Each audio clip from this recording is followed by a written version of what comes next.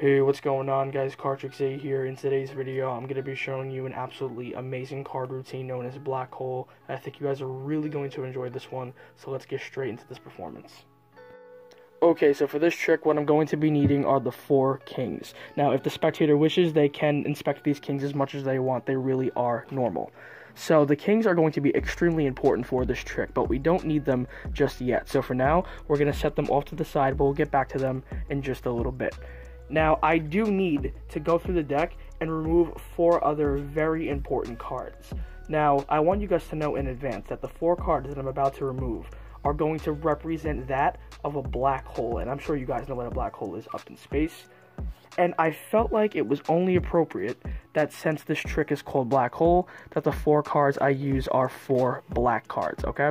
So as far as these cards go, we don't need them just yet. We'll get to them momentarily. But now we will come back to our 4 kings as I drop them all over the place. But regardless, I need you to pick one of these kings to be a leader. So what we're going to do is we're going to separate the kings individually as so. And as I just mentioned, but you are going to pick one of these 4 kings to be the leader king. So let's just keep this nice and simple. I'll keep these 2 near me. And out of the 2 kings near you, which king do you want to be the leader? So let's just say the spectator, for example, wanted this king to be the leader. So he'll be the leader king, and then the other kings will be set backwards. So we'll take the leader king and set him off here to the corner. It'll be sitting there the entire trick, okay? So now this is where we're going to come back to our black hole cards. Now we need one random black hole card. So let's just say the 8 of clubs. And I want you to remember that card. We're going to take the 8 and set it with the leader king. Now check this out. All we're going to do is come over, grab one of our kings, and leave it right here in the center of the pack as so. But check this out. All it takes is a slight shake. And what you'll notice is the 8 of clubs actually comes back and the king completely vanishes. Let's give this a second try. Take a random black hole card such as the 7 of spades. Again, remember that card. Set it with the leader king. Once again, all we do is come over, take one of our kings, leave it right here in the center of the pack, and again, give the cards a slight shake, and you'll notice that the 7 of spades comes back and the king completely vanishes. So let's do this one last time. Take one random black hole card, the 9 of clubs in this case. Again, remember that card. Set it with the leader king. Take our last king, leave it once again right here in the center of the pack. And now once again, we take the cards, give it a quick shake, and you should notice that the 9 of clubs comes back, and the king has once again completely vanished. So that leaves us with our 4 black hole cards. So where should the 4 kings be? Now, of course, you guys would be saying right here on the table. But I don't know if you guys know this. The point, the center of the black hole is known as the event horizon.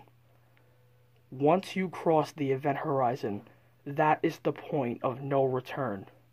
And reality as we know it is altered forever. Anyways, guys, that's the trick. I hope you guys enjoyed it. So now let's get straight into the tutorial. Alright guys, hopefully you stuck around for the tutorial. Now this routine is incredible and I highly recommend you take the time to learn it. It is on the intermediate side, but with just a little bit of practice you should be able to get this down in no time. So let's learn how to do this. Okay, so all you're going to need to pull off this effect is any deck of cards. I decided to use the Orbit V6s because I feel that the theme of the deck and the trick tie very nicely together, but again, any deck that you have at your disposal will be just fine. Okay, so once you have your deck, you are going to have to apply a slight setup, but it isn't anything too sophisticated. So all you're going to want to do is take 2 of your aces and just leave them on top of the deck. And then just take the other 2 aces and put them on the bottom of the deck. And it does not matter which aces go where. As long as you have 2 on top and 2 on the bottom, you will be just fine. And as far as the kings go, you are going to start out with them on the table. The only requirement is that they are alternating in color. So black, red, black, red. Once you have that, you are ready to go. Okay, so to start off this trick, you are going to want to acquire a pinky break underneath these bottom two aces right here. So the way that I like to do this is I'll hand out the kings for inspection, and while the spectators are checking it out, make sure they are normal kings, which they are, all I simply do is come over, riffle up, and catch a break right underneath the two aces. But just get a break any way you need to. So you're going to acquire this pinky break, and you're going to keep your hand turned down just like this so you don't flesh the aces to the spectator. So once they hand the kings back to you, now that they are comfortable knowing they are normal cards, you're going to set them on top of the bottom of the deck rather, holding that break. So you still don't want to flesh these aces. So what you're going to do is just bring the deck up so that the faces are facing toward you and that they can't see it. You're going to take the kings, just place them on the bottom as so, and then turn the deck toward them. And again, you're still maintaining that pinky break the entire time. So as of right now, you have a 6-card pinky break, the 4 kings and those 2 aces. Now from here, all you're going to do is lift up all the cards from the break, so you've just stolen those 2 aces away. You're going to flip the deck over. You're going to take all 6 cards, flip them over on top of the deck. And all you're going to say is that the kings are going to be very important for this trick, but we don't need them just yet, so we're just going to set them off to the side. So you're just going to push over the top 4 cards, and now it appears that you're setting over the 4 kings, but in reality, you're setting over 2 aces and 2 kings. So just set those off to the side as so. And all you've just done here is you've ditched those last 2 kings right there on top. So at this point in time, what you're going to want to do is give the cards a quick cut. And once you've done that, you're going to go through the cards to yourself, and you're going to explain to the spectator that you're going to be taking out 4 very special cards.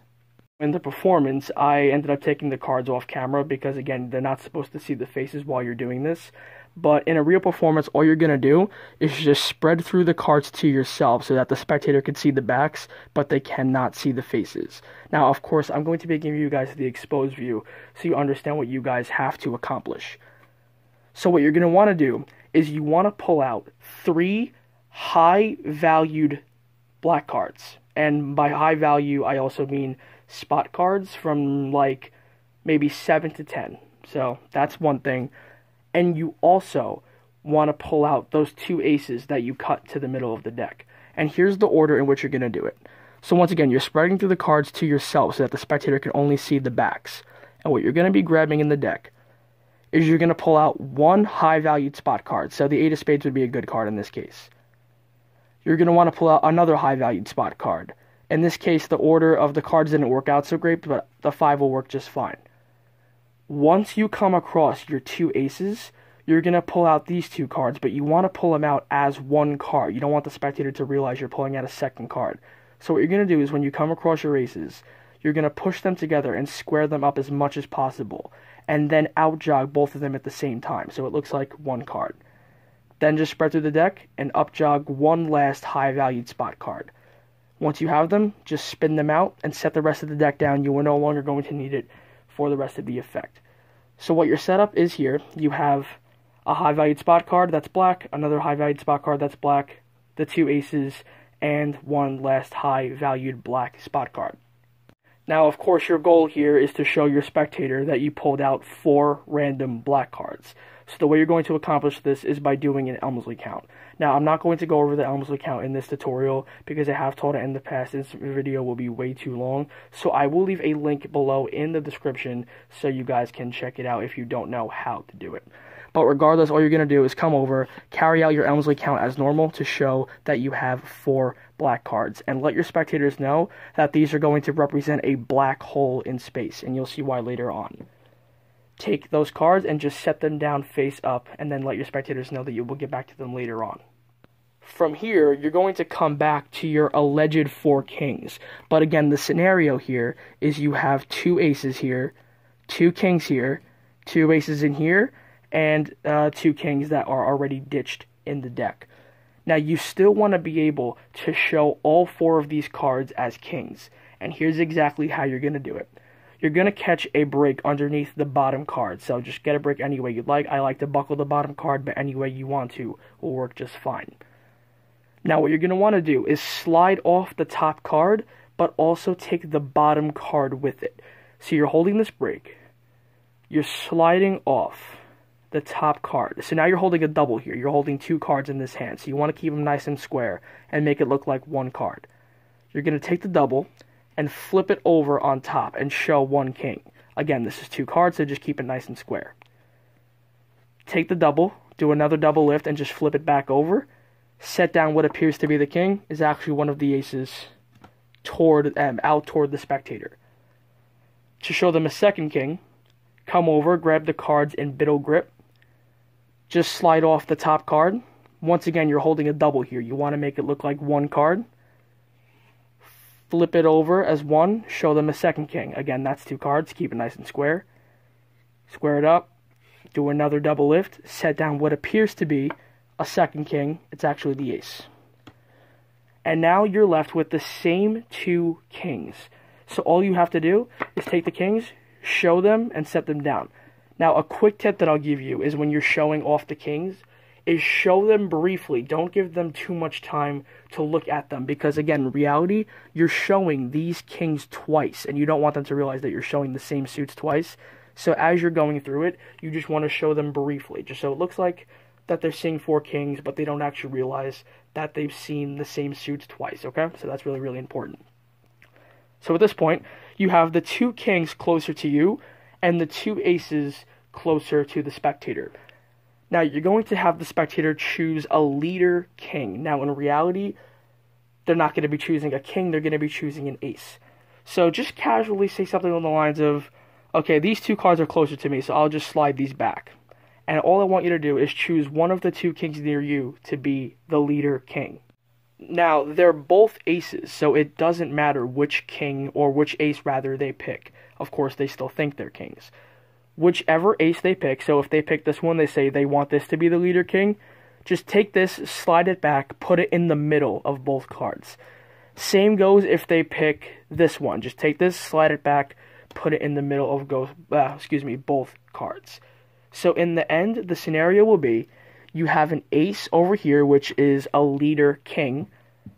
You have a king, an ace, and then a king sitting in the back, alright? So now you're going to come back to your black hole cards. Again, they still think these are 4 black cards, but obviously you secretly have your 2 aces. Now, you're going to perform a move here known as the Ascanio spread. Now, the Ascanio spread looks a little something like this. Now, this I will go over briefly, but once again, I'm not going to go too in-depth with it because I don't want this video to be too long. I will leave a link in the description below if you do need a tutorial. But the way an Ascanio spread works is you're going to hold the cards in middle grip, which is your thumb at the back, your middle and ring finger at the front, your pinky off to the side, and your index finger over the middle. You're just going to take your thumb, slide the top card over. Take your index finger, slide over the bottom card, then take your middle finger and slide over the next bottom card to display 4 cards. But the card right here is going to be double. There are going to be 2 cards here, so you want to make sure you keep this nice and square. Now, once you've done your Ascanio spread, you're actually going to pull out the double. Again, keep it nice and square so it looks like 1 card. You're going to show the card and say, we're going to take one of our black hole cards, in this case the 5 of spades, and tell them to remember that card because, again, it's going to appear back in the pack later. See, so we have the 5 of spades, and all we're going to do is set it down with the leader king. Again, this is a double, so all you're going to do is take the double, set it back on top, take what appears to be that 5 of spades, set it down with the leader king, but in reality it's going to be an ace. So now you have 2 aces here secretly. Now you're left with 4 cards, but they think you are left with 3. So you want to display that you have 3 cards. So the way that you're going to do this is simply just push over the top card and push over the second card, and then just keep this 3rd card as a double and keep it nice and square. Now what you're going to do is come over and take this king and put it into the 2nd position. And then you're going to display it as follows. You're just going to remove the top card from this pack, hold it in middle grip. Okay, obviously don't show it. Come over, just pick up the card, and put it in. So all you've done was basically just put it into the second position. So you may be wondering, why is it necessary to bring this top card over? You will see why momentarily. And then you're just going to stick the king out and show them. But now, one really important thing here is do not, and I repeat, do not mention the suit of this king, because they are going to see this king a second time, and you don't want them to notice that. So do not mention the suit whatsoever. Push it in, and now this is your scenario. So now you're all set up to do another Elmsley count. So once you push it in, just flip the cards over, give the cards a shake, do whatever magical gesture you want. And now again, all you have to do is do the Elmsley count, and what you're going to want to do is out-jog that third card, and then point it out, because that's going to be that 5 of spades. So it'll look like that the 5 of spades comes back, and that the king vanishes. So you're going to pull that card out, you're just going to spin it out, as I did, and just set it on top of the pack, which will leave you in this scenario, and that's exactly where you want to be. Now, at this point, you're going to take one of the black hole cards, allegedly, and set it with the leader king once again. And basically, you're going to repeat the same exact process, going back to the Ascanio spread. So you're going to come over, do an Ascanio spread once again, pull out the double, keep it nice and square, show the black hole card, and mention the name, the 9 of clubs, tell them to remember that card, set down what appears to be the 9 of clubs, in this case is your third ace, as so. Now, this is the reason why bringing over that top card is necessary, because this card is your fourth and final ace. It is not a king, okay? The second card in this pile already is the king. So what you're going to want to do is, obviously you want to show this as 3 cards, but you're not going to push over the top 2 cards this time. What you're actually going to do is you're going to hold the cards in middle grip, and you're just going to slide out the bottom 2 cards. So now the double is right here on top. You have 2 cards right here. All you're going to do is come over with the double, pick up the card, and just put it in. So in reality, you just took that 4th ace and put it into the 3rd position. But they didn't know you were holding a double. So now all you have to do is just pull back and just out-jog the king, which is now, it looks like you picked it up, put it in, but in reality it was sitting there the entire time. But again, notice that's that same exact king of diamonds again. So that's why you want to show this briefly, and do not mention the suit, because otherwise they will pick up that you have shown the same king twice. Push it back in, and now once again, you are set up to do another Elmsley count. So just go ahead, do whatever you want, give it a shake, whatever magical gesture you feel. Do your Elmsley count. Show that the 9 of clubs has come back, and that the king has disappeared. So from here, you're going to take that card once again, pull it out, and set it on top. Now you're going to carry out the same exact process one last time. Hold the cards in middle grip, do the Ascanio spread, pull out the double, show the black hole card, tell them to memorize that card, set it on top, set down what appears to be the 8 of spades is actually your 4th and final ace. So now your 4 aces are already here at this point. And now, this 3rd time, you're going to go back to doing it normally like you were doing it before. Push over the top 2 cards normally this time. Just come over, take this card, because this really is a king. Set it on top. Just out-jog that 2nd card, because that really is the king once again. And once again, just it doesn't really matter at this point, but just don't name the suit anyway, just to keep everything consistent. Push it in, and one last time, just do the same exact process. Just give it a shake, do whatever you want. And once again, just do yet another Elmsley count to show that the 8 of spades has come back and the king has disappeared. The only difference is this time, now that you've taken out the 8 of spades, rather than put it on the top, you're just going to put it on the bottom as so, okay? Which will leave you in this position. So you're going to do one last Elmsley count. So just go ahead and say, okay, that leaves us with our 4 black hole cards, and you don't need to up-jog any cards this time. Take these cards, because you have your kings here, and you want to get rid of the evidence. So just take these cards and just plop them on the deck. And if you really want to, feel free to just give the cards a cut so that they are lost. Now, I stick with the whole black hole pattern describing the event horizon, which is the name for the center of the black hole, where once you cross it, that's where there's no return and reality is altered. And that's how I kind of go about revealing the 4 aces, because everyone thinks that you've basically just swapped places as far as the black cards and the kings go. But then at the end, obviously, once you reveal the 4 aces, your spectators will be blown away. And yeah, that is pretty much it. That was Black Hole. I really hope you guys enjoyed this routine. Let me know what you guys think in the comment section below, and I will see you guys for my next video. Cardtrix 8, signing off.